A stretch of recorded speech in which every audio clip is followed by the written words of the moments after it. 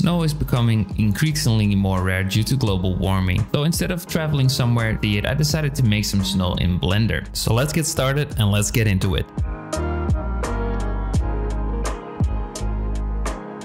In this video, we'll be covering the following topics. Setting up your Blender scene for creating a displacement shader. Large scale displacement, small scale displacement, subsurface scattering, roughness. Let's open up a new window by dragging a new window in here. And with this new window open, I'm going to hit numpad 1 to go into front view and then hit Control Alt numpad 0 to link my camera to my current view. Let's delete our cube here. So X and delete, and Shift A, add in a UV sphere. Now let's hit Control 2 to add in a subdivision surface with 2 levels, and we'll get back to that later. Now right click it and shade smooth, add in a sky texture, which is not working because we are in Eevee. So make sure to switch to the cycles render engine. Now for a very important note, make sure to switch this to experimental feature set and choose either CPU or GPU depending on your computer. Hop on over to the left and go into render view with Z. Go to the world settings, change the air to 0.3 and the ozone to 3 to get a nice blue look. I'm gonna change the sun rotation to -430. Take our default light here, drag it down in our scene, and let's make sure we pull it close to our sphere here so we get some rim light on this edge as well. I am going to change it into a area light, which I'm going to point by holding and dragging this yellow dot. I'm going to change the strength to 750 and we're all good to go. Now let's hop on back over to our modifier here, and you will see that since we enabled the experimental feature set, we now have this button called adaptive subdivision. Make sure to check it. Change the dicing scale to a number that works for you. I'm going to leave it at 1,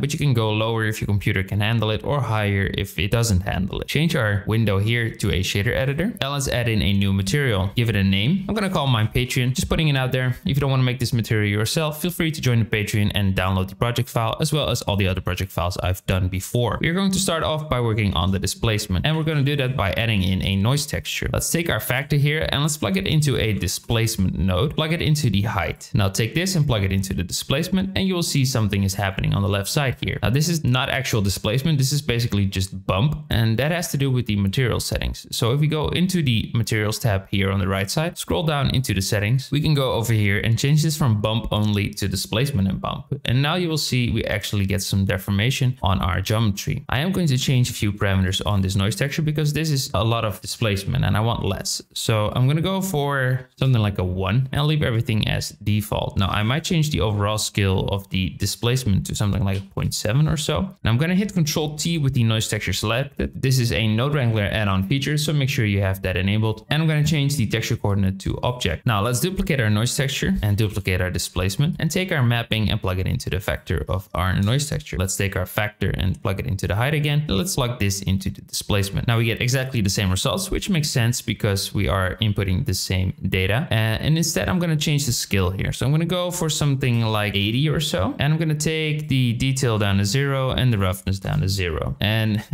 it looks like, I don't know, like a sea urchin or something, but we can decrease the scale here. So in the displacement, I'm going to change the scale to something like a 0.1 for now, and let's see how that looks. Okay, so this basically sort of looks like a plaster, you know, like a rough plaster wall. In essence, this is what we want, but the overall shape, which is the large scale displacement, if you will, has not been added in this case. So we only have the small scale displacement, and we see that the total shader is still looking like an exact sphere. So we need a way to combine this. Now, if I Control Shift and click on this displacement node up here, we get to see the actual viewer node output of this, so the surface output, and you will see that the displacement node outputs a color range, and this color drives the displacement. If I do this for this one, you will see we get something similar, but just way more speckled because we have a lot bigger, or actually a lot smaller scale. So how can we actually do something with this? I'm going to re-enable the principled BSDF shader by Control Shift clicking it, and since both our displacement nodes have a color output, usually we just use a mix RGB node to mix in the RGB values. I'm going to take this displacement and this displacement, plug it into the mix RGB node and plug it into the displacement. This did something, however, it sort of mixed the two together. So this is one, this is the other, and the middle ground, so 0.5, is exactly halfway to both of these. But I don't want that. I want them added together. So instead of mix, we're going to choose the add blending mode. And now we get both the displacement on one side, so the large scale displacement, and also the small scale displacement on the other side. All right, so that's actually all the displacement we need to do. Next up, we want to cover the subsurface scattering. And you might wonder, okay, so why subsurface? Why not something like transmission or something? Well, transmission, I guess, sort of works, but ice is just basically a solid made of water. It is sort of see-through, but it also is not a perfect material. So that's why the light bounces inside of ice and creating this bluish or this subsurface look. So if we now enable the subsurface and set it to 1, you'll see the entire shader immediately starts looking completely different. Most of all, it sort of looks kind of nasty right now because the inside is pinkish, and that's because the basic setup for the subsurface is set for a skin shader. So we are going to change the color, and let me first change the overall subsurface color. So let's go over to RGB, and we're going to use an RGB value of 0.4, 0.5, 0.6. Now this will give you a very light gray, nearly bluish tint, perfect for snow. And we're going to do the same with the subsurface radius. So this radius is basically an RGB slider as well. So this is red, this is green, and the other one is blue. So we're going to copy the same color here. So 0.4, 0.5, 0.6. And you will see, boom, this is starting to look like snow. Let me just zoom in a little bit. I think this is looking already like snow a lot, and I really like how this looks. So I might take the scale down slightly to something like a 60 or so. I think it looks slightly more natural to have a bit more contrast in the scale there and sort of larger chunks as well. All right, so subsurface scattering works perfect. The final thing is though that we need roughness, and it's now just the basic 0.5 roughness. And if I set it all the way to 1, you will see it's completely rough, and I guess that sort of works for snow. But also there's this glint, and if I set it all the way to 0, you don't really see a difference, and that's because it's now completely reflective, but the subsurface is sort of overtaking the shine as well. So what we want to do is actually create some sort of highlight, and we have this noise texture over here, and we have the factor output here. So if I take a color ramp, set it over there, and take this factor and plug it into the color ramp, and then preview the color ramp, you will see this is the output of our noise texture. So basically our height map, and we can crank in these values and make sure we are starting to get a lot more reflectiveness